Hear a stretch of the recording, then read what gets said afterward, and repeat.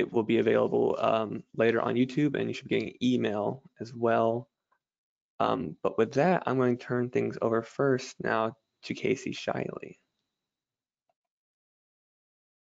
Good morning, everybody. My name is KayCie Shiley, and I am the Florida Library Youth Program Youth Services Consultant for those who I have not had an opportunity to meet yet. Thank you so much for taking time out of your day. We are really excited to bring you this Programming Potluck, which was sort of the name that popped in my head the minute I thought about this sort of webinar. And for those who might be new, a couple months back, I put out an all call for anybody who had just a really great program that they love to put on at their library, and looking for people who wanted to come share. And so that's what we're doing today. We have several presenters from all across the state, which is exciting to bring us four very different programs that hopefully you all can take back to your library and either use as is or adapt them to how you might need them. And so first up, I am excited to introduce Lauren, who's going to tell us about her character story time. Hello, my name is Lauren Mathur, and I'm from the Orange County Library System in Orlando, Florida, and I'm going to present on character story time. I'm going to go ahead. Oop, there we go. That's me. Feel free to email me after the program if you want any more information, any scripts for the programs or printouts or anything. Let me know. I'm always really happy to share, thus doing this presentation. You can also follow me on Twitter. I like to dress up too. So what is character story time? Character story time is a series that I do that is highly themed, and it surrounds popular characters. So it's an early learning program targeting ages 3 through 5, and it's themed around popular TV shows, movies, book series, characters, things that kids are talking about a lot, like Paddington over here, or superheroes in the previous picture. It allows children to showcase their knowledge and expertise on something they love. Now, it's not a program where I show a movie or a clip or anything. Everything is done by me, and we're allowing the children to kind of celebrate these things that they love and share their knowledge and just show their parents how much they know, and also see the library as a place that celebrates the same things that they're excited about. Next one. There we go. So list of materials for this. I'm not going to go over a specific program, say like the Raya one I did. I'm going to do an overview of all of them, and then it's kind of a template so you can create it based on something that you like. And again, if you do want to do, say, a Raya one, let me know, and I'm happy to send the materials. So the stuff that you'd need for it would be books, obviously, flannel boards or pre-made flannel pieces, and then any sort of craft material you'll need for your program. So first you need to select your show or movie as a theme. So you want to pick something that you're familiar with, something that you know a little bit about, something that's popular, just because if you're kind of celebrating these things, you want to show that you also have a knowledge of it. So for instance, I've done Frozen several times, and I can talk about Anna and Elsa and also the snow geese and all of that. You want to know a lot about this because you're going to be writing the entire script, and it's better to know a little bit about it so you're not kind of like in the dark. You also want to find stuff that has a lot of material and isn't just like a quick one-off. And if you're not familiar with it, obviously familiarize yourself a little bit with it more. So first you need books, obviously. So you want to find really good books that can be worked into a story time. A lot of time these characters like Paw Patrol and such have golden books, but as we all know, golden books can be extremely long for programs sometimes. You want to keep your audience's attention, especially if it's virtual right now. All of my programs are virtual. So when showing things, I want to make sure the books are catchy and short. So I want to find books that are fun, that I can cut if need be, that tell a story. So for instance, for Frozen, we'll always have each other, which is from Frozen 2, which is short and very sweet and kind of talks about the changing of seasons. And I can talk about that as well as how things are different, how I'm virtual and not in person. You also want to make sure that they have accurate representation. I do Mirror Royal Detective programs, and I don't want to just get any book that might show Indian lifestyle. I typically use a Mirror book and then Wheels on the Tuk-Tuk, which is shown over there because that's written by Indian authors. I want to make sure that the lifestyle that I'm showcasing is correct to the character, be it her or any other character. And then, of course, something that can be worked into a story time. If it's just a counting book, that doesn't work as well sometimes. So something that can be fun, perhaps interactive. Next, your flannels and songs. Now, here's why character story time is different, say, than a color story time or a shark story time. If you want to do a shark story time, you can easily Google shark library story times and get a full script of information. And that's pretty great because librarians love to share, right? As programmers, we want to give people information of what we do. But for something that's like Frozen, due to copyright, you don't see a lot of that often. You can't just Google Frozen story times and get pre-made flannel stories or songs to share. And all of my programs, if they're in person, they're in person. And if they're virtual, we don't record them. So I'm not worried about copyright of stuff. So character story time is unique in that way. So are my flannels and songs. However, because I'm not going to just write a different one each time, I use basic songs that a lot of people already know. So some examples of that, if we're doing 5 aliens in a flying saucer, instead of doing aliens in a flying saucer, I might do Aladdin, and it's 5 good friends in a flying saucer zoom round Agrabah one day, or Daniel Tiger, 5 neighbors in a rolling trolley zoom round the neighborhood one day. So using these familiar songs, or 5 little ducks went out one day. For Star Wars, I did 5 little porgs went out one day beyond the falcon and far away. Something like that. Baby Shark was 5 little sharks went out one day beyond the reef and far away. For Mira, the previous one, I taught them to count to 5 in Hindi. I used my husband, who is Indian, to help me with that. So, for instance, 1 and 2, we learned how to say ik do. So, do mongoose went out one day beyond the palace and far away. And then 5 in the bed, you can do like Paw Patrol. There were 5 in the bed and Rubble said, or there were 5 in the sled and Olaf said for Frozen. For Sailor Went to Sea, I do Eric went to CCC to see what he can CCC and all that he can CCC. And then we go through the Little Mermaid ones. I've done Bluey with the Saints Go Marching, the Healers Go Marching one by one, hurrah, hurrah. So I take all these familiar songs that the kids might have heard already and just use their characters. And with that, I'm able to hold up the picture of Bluey and say, who is this? And then they can tell me it's Bluey, or hold up these flannels that you can see right here, and they can tell me which one's baby shark, mama shark, daddy shark, etc.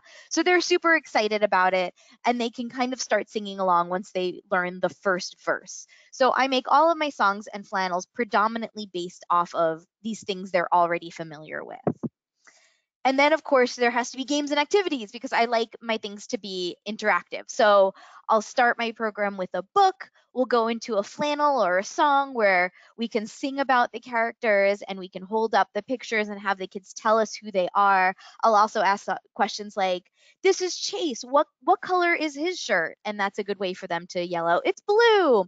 Or what does Chase always say when he's ready to go with the Paw Patrol? And then inevitably someone will yell out, Chase is on the case. So they're showing you that they're excited. They're showing their parents that they know, and their parents like, okay, all of these books and TV shows that they watch are paying off because they're smart little kids. So after flannels and stuff, we do games and activities that kind of make it more interactive. So for instance, I wrote Moana Run here. So what I do for that is I do it kind of like a video game where I say, okay, everyone stand up. Let's pretend we're on the boat with Moana, right? We're on our canoe and we grabbed our paddle and we're paddling. So they all have to move their hands like they're paddling. And then, oh no, the Kakamora are throwing things at us. We have to duck. So we all duck together. Or Tikak came and there's fire. We need to jump off our boat. We jump and we paddle and we run. And it gets them working and running and getting a lot of energy out and makes them feel part of the show. So we do that with Moana, with Aladdin. We've been on the magic carpet going in and out. With Tiana and Princess and the Frog, we were in the bayou and we had to get away from the frog chasers. So all of that is a way to get them into the program, into the mindset of this, and make it super interactive. And then I also have stations where they can interact with things. So for instance, with Paw Patrol stations, Rocky's the recycling pup, right? So you have to go to his station and just grab a bunch of the random stuff I have set up and recycle it and turn it into something else. So it gets them thinking like the pup, gets them thinking like Moana, and kind of puts them in this mindset. Again, some of this isn't as the stations aren't as doable virtually, but the running thing does. I do that very frequently in all of my program. We just did a Vivo one, and we went through the Everglades. So that's a fun way to do virtually. And then crafts. So we'll have I usually do about 2 books. I'll do several flannels and songs, and then interactive activities, and then the craft. So the craft, I like to be part of the character. So again, we're continuing this theme of reading about, singing about, going into it, and now you're a part of it with your craft. So we'll make lightsabers for Jedis. When I did Star Wars Storytime, we did Mira's notebook, so then we were also on the case and we can go find all the clues. When I did Muppet Babies, we did Fozzie or Piggy's microphone, which was I did after holiday time, so I was able to get ornaments very cheap to make microphones. We'll do science and make snow for Elsa. We did Doc's stethoscope for Doc McStuffins, anything like that, which makes them part of it. Again, I just did Vivo, so we did Vivo's drum, so they can bounce the beat of their own drum, and all of that. So I find ways for them to be fully ingrained in this program and celebrate this character that they know so much about. The outcome. Outcomes are always important. Character story times have become extremely popular for me, with an average of about 50 Zoom logins, or in person I had 40 plus children. Just seeing like Paw Patrol story time gets kids excited. It gets them excited to come into a library because they see it familiar there, and then they're excited to share with you their knowledge, so they can find you as someone who's trustworthy, someone who's not scary as an adult, who also shares the same passion. And even if you don't know all about Blue's Clues in You or something like that, as long as you know a little bit about it, you can also talk to them about, yeah, Blue hides 3 clues, and all of that. And kids love showcasing their knowledge and sharing what they know about these characters. A lot of times they'll dress up for the programs, they'll bring toys. Zoom's been great for that. They'll hold up all of their little toys. And while for my Zoom programs, I keep all the kids muted, because with 50 Zoom logins, that could be a lot of people chatting at once, especially 3-year-olds. I do make it interactive, where I'll be like, okay, so if you have something of Frozen, feel free to hold it up and show me. And then I'll go down and be like, okay, Angela, that's a really beautiful Elsa doll, or whatever like that. Or something more broad, like if it's Paw Patrol, if you have a Paw Patrol toy, feel free to show it. But if you don't, that's perfectly fine. Do you have another toy you want to show me? I would love to see all of your toys. So I make it interactive, or that way where they can feel seen, but they don't necessarily have to have the toy, because I know not every family buys all of these toys. So I have them show me whatever they want, and then I give it time to be able to not necessarily talk to them, but talk at them and say, I see you, I see that you love it. That's an awesome costume, etc., etc. So it's been a really fun way to be interactive with them and still let them show me what they like. And then, like I said, even virtually, children show up, they want to discuss this topic, and you could see parents are proud. I've gotten a lot of reactions from parents, both in person and virtually, that they're excited by this because they see how excited their kid is. They see how into it their kid is. And that is extremely rewarding to me, that they liked it, and that we're learning counting with Bluey, or we're learning or letters with Sesame Street. Sesame Street's one of my more popular one. I do that one weekly, where we do a different letter. So if they're learning that E stands for Elmo and also elbow, that's amazing to me. And then, yep, some challenges. Every program does have a challenge, right? Like I said, these things, because of copyright, you can't just find them anywhere. So everything must be created from scratch. So it does take time for each program. But like I said, I usually have a basic outline that I'm going by.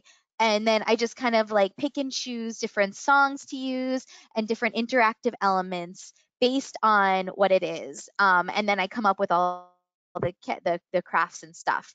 Finding good books also becomes an issue sometimes, because there are so many books based on these characters. They're, like I said, sometimes too long, or they're just not great for story time. You want to tell a good story, right? So I try to find the best ones. I cut when I can, and like with Mira, I'll throw in a book that might be similar. For Frozen, I could throw in a snowman book or something like that. I always want to do at least one that has the character in it, but I can also veer and recommend them another book that I might like that might not be of the character, which kind of gets them into a different type of book, which is also exciting. And it is important to be familiar with the show. You want to know your base level knowledge. The first time I tried this was many years ago, and I tried with Sophia the First, and I did not know Sophia the First, and the kids called me out on that because I didn't know one of the dad's name or something. So since then, I've become very familiar, and I am very fortunate to have two daughters who are obsessed with Bluey and so many other things. So I can use them to know kind of what's popular, but I also see what kids are checking out at the library, and it's not hard to just check out an episode of something, or read the books, do a Google search, go to the official website, and learn a little bit about it.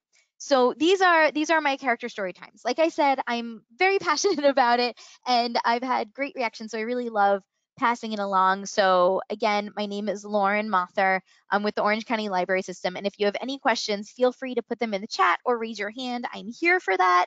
But also feel free to email me, and I'm happy to share any of these scripts, send them to you, whatever you'd like. I'm happy to pass along these because I'd love them to be popular for you as well.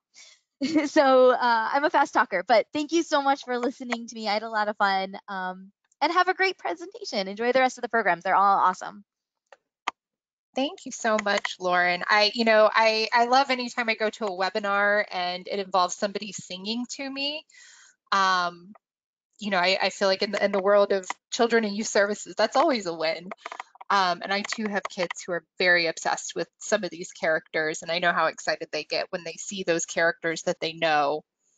Does anybody have any questions for Lauren before we move on to Kerry? Again, you can hit that hand raise button and we can unmute you, or you can throw it in the chat.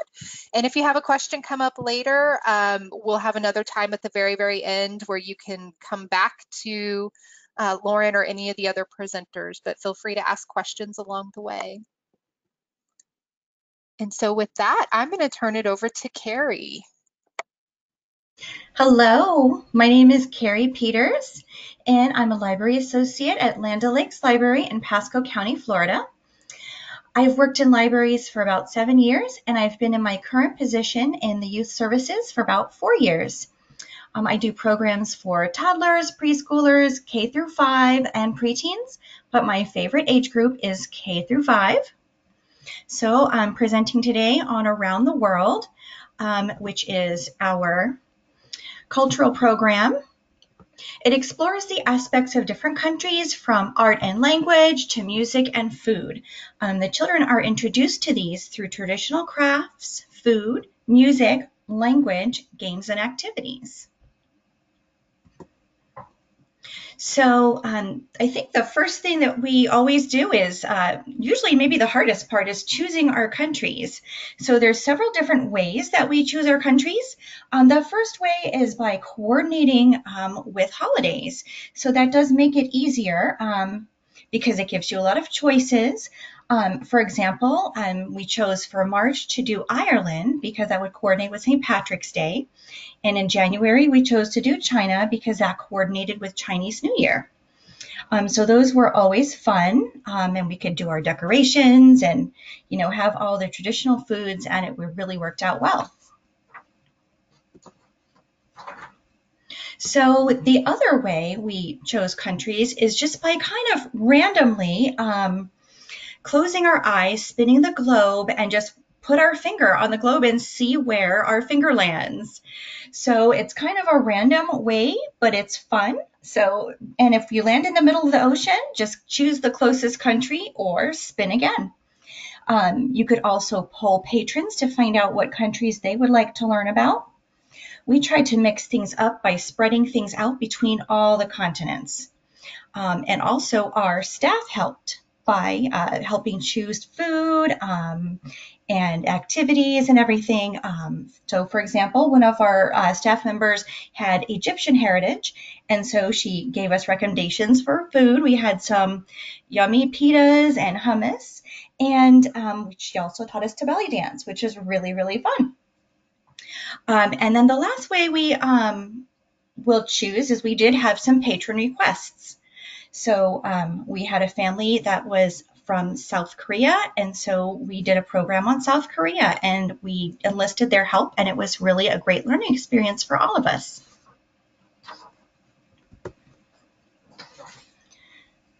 So the first thing we would do during the program is our passport, and the kids would get their passports stamped and write down useful words and phrases and their favorite parts of the destination once the program was over. So for stamps, we just use little symbols of the country, like a thistle for Scotland and the Eiffel Tower for France. So just something related to the culture of the country. And so that was fun to actually, begin the program by getting their passport stamped. So I have kind of a rough outline of the program components. I'm going to give an overview first and then go into detail on each one. So first, for language, children would learn how to say and write common phrases like hello, goodbye, and thank you. And sometimes we did add a few extra. For music and dance, we played some background music and actually showed them some videos of music and dancing, and that was really fun for them. And games, we did teach the kids some traditional games, and it's a fun way for them to learn about culture. The next component is food. So they sampled some authentic foods, and it gave them a taste of each country. And of course, crafts. Creating arts and crafts is a favorite of a lot of kids, and it does improve the fine motor skills and cultural awareness. So that was always something that we included in every single program. So going into detail a little bit about our language, how to say. As you can see, we had some little graphics that we put out on the table near the passports, so the kids could copy down the hello, goodbye, and thank you and practice pronouncing them. As you can see, we did include the pronunciations. So that was also a good intro to the program. And going along with the language, we greeted the children in the traditional greeting. So for example, when we did Kenya, we would say Jumbo when they entered the room. And when we did our passport to France, we would say bonjour. So that was a good welcome for them. And of course, for some of the languages where we could, we did add extra words and phrases. And that was also fun to go a little bit beyond the basic. All right, and next was the food. And the food, it wouldn't be an Around the World without food. And it's something that we've done for every single program. The funnest part was kind of sourcing the food and seeing what we could get and kind of how we could make it more kid-friendly. So first, to pay for the food, we relied a lot on Friends of the Library funds. We have a really, really good Friends of the Library group who helped us out tremendously. And we did solicit some donations. Publix did send some gift cards for a few programs, as well as a local restaurant called Pizza Villa donated some platters of food for our passport to Greece. So as you can see here, there is many yummy little desserts. There's baklava there and some different little cookies and pastries. So they were a big hit. And it also does allow for kids to try out different things that they would not normally try at home. For example, I had never had the tomatoes with cumin and sea salt, and they were delicious. And the pitas and hummus were also a hit. That was for a passport to Egypt. And then for a passport to Peru, we gave the kids samples of arroz con leche, which is rice pudding, and is now one of my favorites. So that was a really popular one. So moving on to the next component that we would always include was music. So we played background music in most of our programs to make the atmosphere more authentic, kind of like they were actually going to the country instead of the children's room in the library. So some examples where we played some Celtic music, and the African music was a big hit also because the children actually for their craft made their own drums and would drum along to the music. So that was really fun, a little bit loud, but really fun. So we sourced our music from a few different places. We did have some CDs in our personal collections and in our library collection, so we did use those. We also used Hoopla Digital, which is a service that our library subscribes to. It is really wonderful, and it has pretty much any type of music you could imagine. So definitely look into that. If you do not have Hoopla Digital at your library system, you may want to look into subscribing. And then thirdly, we did some YouTube videos, primarily so that they could see some examples of Irish dancing or Bollywood dancing. And it was really fun. And, we would just, a lot of the kids would actually sit down, in a little circle near the TV and just watch, and some would try to do the dancing. So that was really entertaining. And moving on to we do try to incorporate some STEM into all of our programs. So one of the best ways was using our landmark building challenges. So we did the Taj Mahal, where we used pre-cut white styrofoam pieces, and they would try to build the Taj Mahal from the picture provided. We did the Great Pyramids of Egypt, where we used some wooden blocks. And pictured here is Bran Castle, which is also known as Dracula's Castle in Romania, which we held in October to coordinate with spooky season. So that was really fun trying to build that. And we had some interesting information about Dracula as well for that program. And of course, none of our programs would be complete without crafts. So kids love hands-on fun. So we did, for Passport to Peru, for example, we did a collaborative weaving project. So basically the kids would take turns on doing a few lines on the loom, and we ended up with a beautiful product, as you can see. And after this, we heard a wonderful folk tale from Peru. And we do try to put folk tales in many of our programs.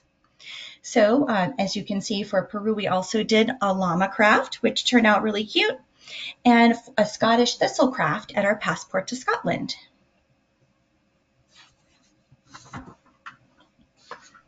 And of course, we're always having fun in the children's room, so we try to do different games for each country. And of course, for Scotland, we had to do golf, which is the national game of Scotland. And incorporating movement gets kids more involved. And of course, we did our programs after school, so they were ready to unleash their energy and play some games. And as you can see, we made a Scottish castle for one of our putt-putt challenges, and a Highland coo over here, a cow, but it's called a coo. So that was really fun to make and watch the kids play. Now, one of our last things that we did was we got in contact with FLAG, which is an acronym for Foreign Links Around the Globe. And this is an organization that match exchange students with local families. So a representative had attended many of our programs and helped the children play a fun flag matching game. She would let them all, look at the board and study the flags for a moment, and then turn them all over and see if they could match the correct country with its flag. And of course, it was a very popular station, as she gave lollipops as rewards for playing. So if you can find a cultural organization in your area, or even a section of flag, that would be a really good thing to try. So we like to make our programs a little bit extensive as far as including all the elements, especially reading. So we did put out always a special display table of books that go along with the theme of the program. So for example, we will put out books and all books, including easy books, chapter books, nonfiction, everything that we could find on the theme, as well as a globe and some maps that our kids could check out. On the map, we would always make sure we marked the country, and we also marked where we are in Florida so that the kids could see just how far away the country was on the globe and get some perspective. So that was really fun. And along that vein, when we did have to switch to kits when COVID came along, we actually did book bundles. So we would send a few books home, like maybe one nonfiction and one easy book, or one chapter book, depending on the age of the child. And so this would kind of go along with the literacy and encourage them to learn more and read more. We also included recipes, obviously, since we couldn't do food. So some recipes that they could try at home in the kits that we assembled. So this is what we've done for our cultural programs, but I would love to hear about and see photos of yours and hear any ideas you might have. So of course, feel free to reach out to me at kerryp@pascolibraries.org. And thank you for attending. Thank you so much, Kerry. Looking at all those pictures of food has me ready to eat. And as a tomato lover, I need to try the cumin and salt and see what that's like. Yes, it's a very yummy spice. I hadn't tried it myself prior to that, so it's a good opportunity for all. It is. Does anybody have any questions for Kerry before we turn it over to Alex? Again, you can put up that hand raise button or put it in the chat, and then we will also revisit questions later on if we need to. Well then, Alex, take it away. Hi, everybody. Thank you so much for joining me today. My name is Alex, short for Alexandra Phillips. I am the Assistant Branch Manager and Youth Services Librarian here at the St. Johns County Public Library System, located in beautiful St. Augustine, Florida. Please reach out if you have any questions about anything I'm about to talk about. And I'm so excited to be included, especially with all of these amazing program ideas we've heard about so far. So thank you. Okay, this summer we did a really fun self-directed program called Pokemon at the Pond. We have this great pond that's out in front of our library branch with a sidewalk going all around it. We've been wanting to do a story walk program for a long time, but just have never gotten around to it so far, and wanted to try a program that was inspired by it, but didn't necessarily take the commitment or the budget that a story walk program would initially.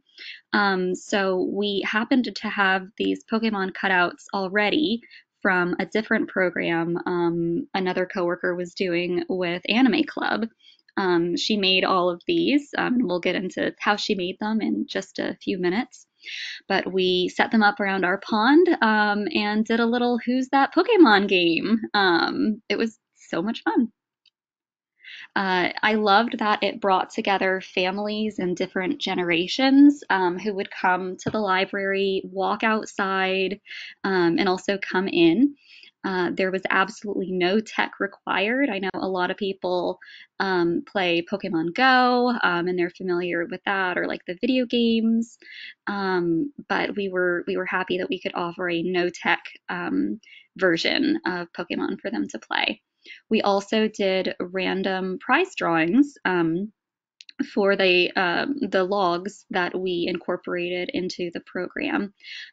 So we did a drawing from each week that people participated, and just some little prizes, like some poppets, excuse me, that were Pokemon themed, and some other little toys that we already had. Okay, the Pokemon are really not hard at all to make. We used a projector and projected the image of the Pokemon or the silhouette onto poster board. We painted them with black paint, but of course, if you wanted to just use maybe a white colored pencil or something on top of black, that would save some time, of course. We laminated all of them so that they would last longer. And we played around with different kinds of stakes. So initially we used, as you can see in this photo here, we used some wooden stakes, and we just taped the Pokemon to them on the back. But then we found some recycled yard signs. So my coworker spray painted them, and we were able to just tape the Pokemon on there and take them out each day. for the program. So that worked out really well and was much easier to put into the ground. Of course, you may also need some prizes if you decide to incorporate that part of the program as well. So the way we did the program was we had enough Pokemon that we offered a different selection each week because we wanted to encourage them to keep coming back to the library every week during the summer and take part in this program so they could guess who the Pokemon was for each and every week. So first up is deciding on what Pokemon you're going to do, what the rotation's going to be, and then of course making them. So we were able to skip that since we already had them from a different program, but they're not difficult, very inexpensive to make. Cut them out, laminate if desired, which I would highly recommend. Okay, tape to stakes or boards, determine the schedule for what you're going to do so that you don't repeat your Pokemon like I did a few times. Whoops. And then create signage and handouts. On the photo on the right-hand side there is the log that I used. I created it in Canva and used an image of a Pokedex. And then put in my own information. There's space for them to write down their name and phone number, and also space on the right-hand side for them to write down which Pokemon they think are out there this week. So I would have them come into the library, pick it up, fill it out outside, drop it back off inside, and at the end of each week, I would pull them and pull a prize winner.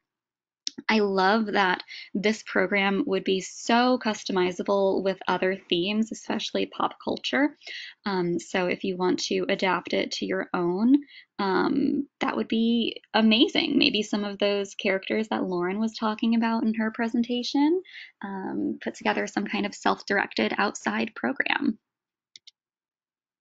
So we had about 52 logs returned between June and July, and we did start to see the same families returning week after week.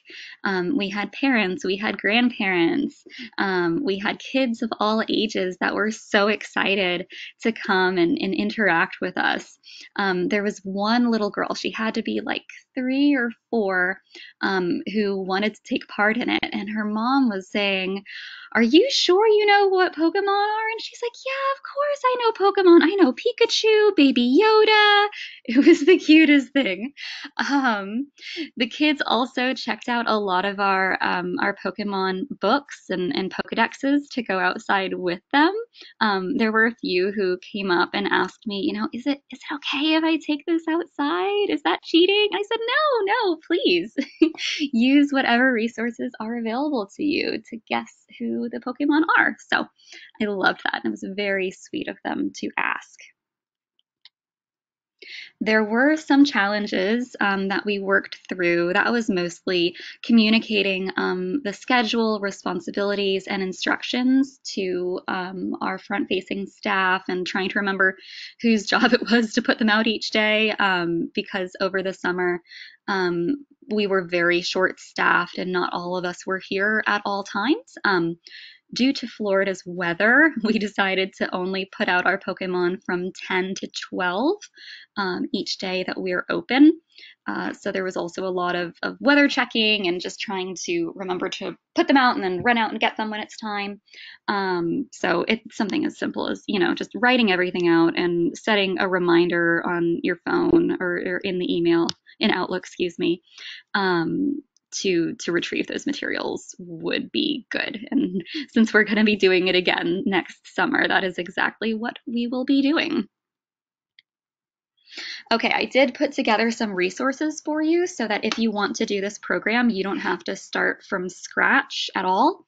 So I'm going to just pop over to that real quick to show you. Oops, there we go, whoopsie.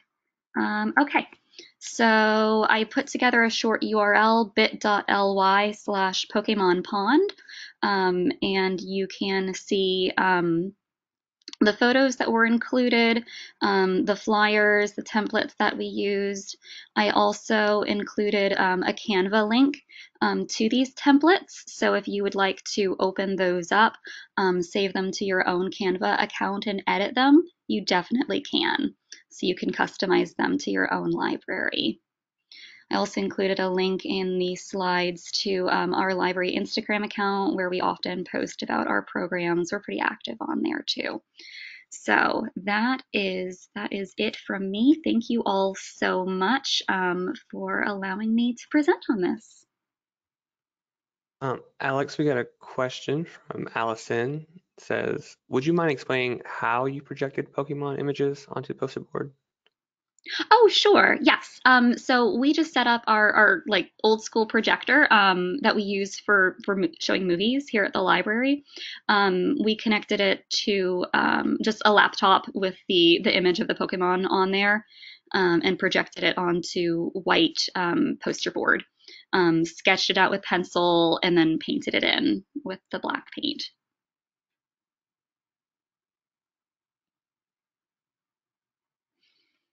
Oh, great. Okay. We've also done the same thing to project like the Death Star when we did Star Wars Reads Day. It was really, really fun.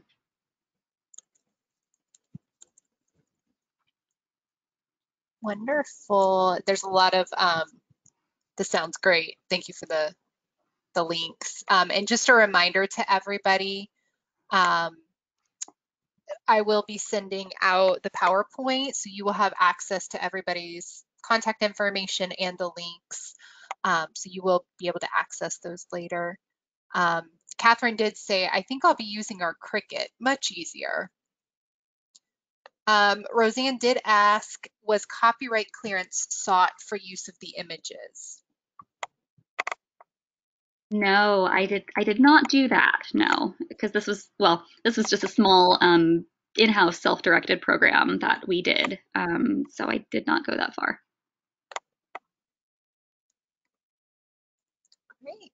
Any other questions? We've got one more set of presenters coming up. And we're looking pretty good on time. We should finish right around time. So again, any questions that come up, feel free to put them in the chat. And so next, I am happy to introduce KayCie and Stevie, and they are going to talk to us about their Reading in a Wonderland program. Can you guys hear us okay? Yes, and I can see your PowerPoint. Perfect. Yay! Because that wasn't the whole morning of crazy. All right, so my name is Stevie Thomas. I'm the Youth Services Coordinator for the West Florida Public Library System in Pensacola, Florida.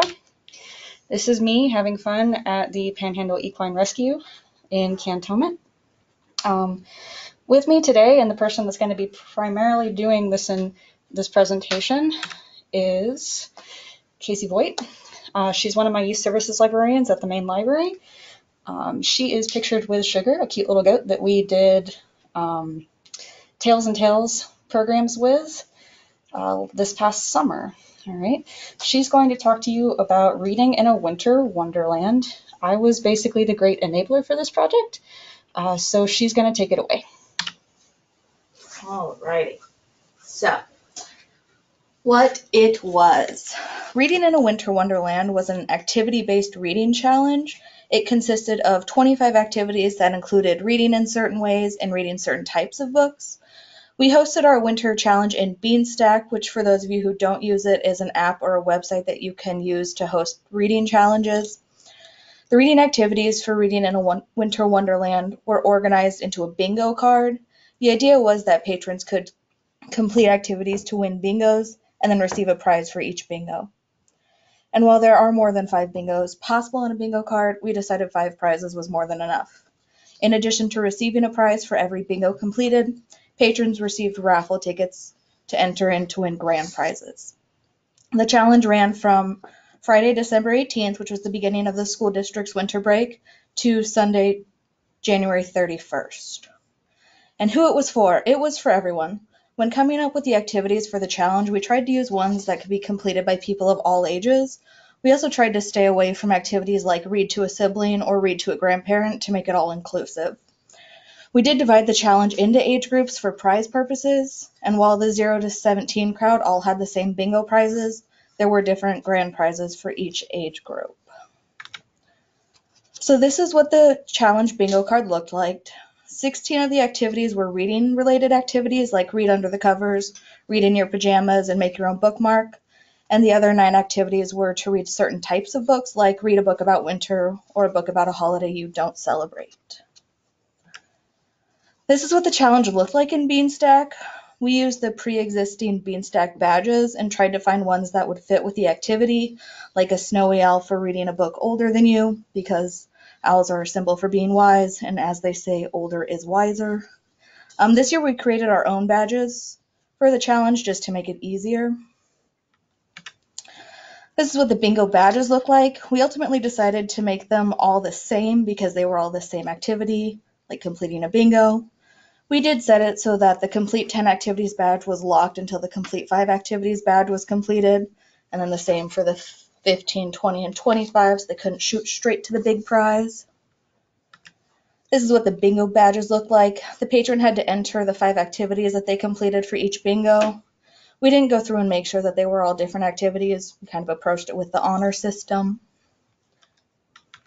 When they completed a bingo, they got a notification that they had a prize waiting for them.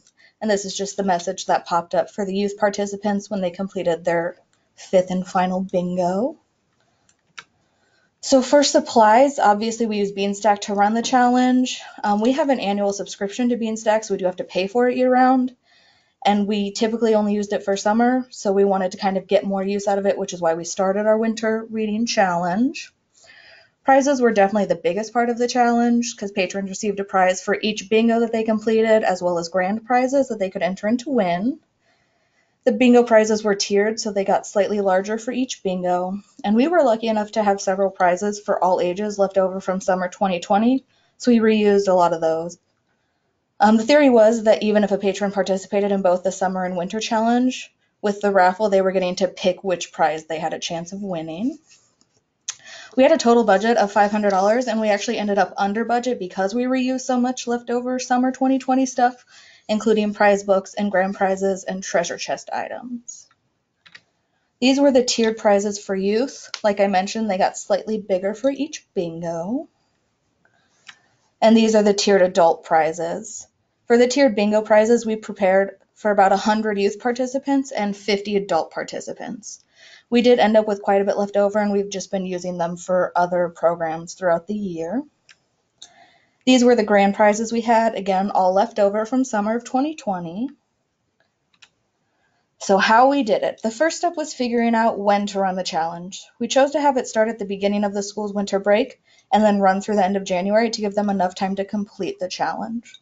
Then we chose the activities to include. Like I mentioned earlier, we tried to make the activities all-inclusive.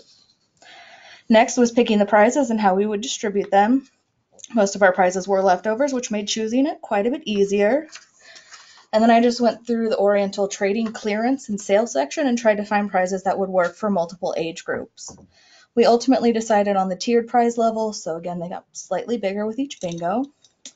Next was building the challenge in Beanstack, which was very time consuming. But if you have all the pieces ready before you start, it's pretty easy because it's just plugging the information in. It seems obvious, but definitely have at least one person look over your work, probably more, because it's very easy to miss stuff when you're putting that much information in. And then lastly, we promoted the challenge. We were lucky enough to have a designated library marketing person who handled making the flyers, advertising the event on our website and all of our social media, and doing all that fun jazz. For the outcome, we had a total of 169 registrants. 119 of those actually completed activities in the challenge. The 119 active participants completed a total of 3,296 activities, and each participant could have completed 31 activities. 344 rewards were earned, but only 223 were claimed, and that may have been a recording issue because several staff members at our branches weren't marking the prizes as redeemed in Beanstack because they weren't sure if they had to or not. And 27 people completed the whole challenge, and that's all 31 activities. Some of the challenges we faced. The biggest challenge was choosing which activities to include. We didn't want to create multiple challenges, so we needed one that would work for everyone. Choosing the prizes and the prize distribution was also really challenging, again because we needed prizes that would work for multiple age groups. And the last challenge we faced was building the challenge in Beanstack. There are a lot of details that go into building a challenge from scratch. which is why it's so important to have someone else check your work. Things can easily be left out or forgotten. For additional resources, this is the link to the event description on our website and then the downloadable bingo card that we made available. And that's all I got for you. Fantastic. Thank you so much.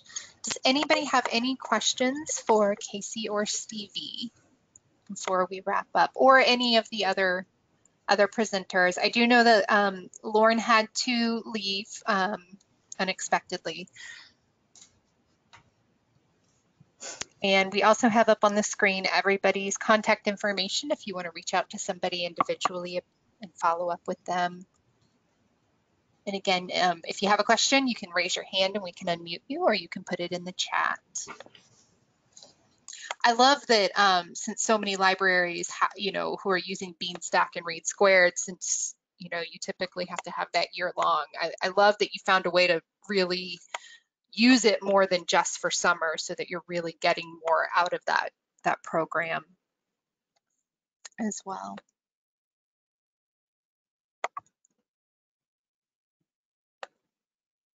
No questions?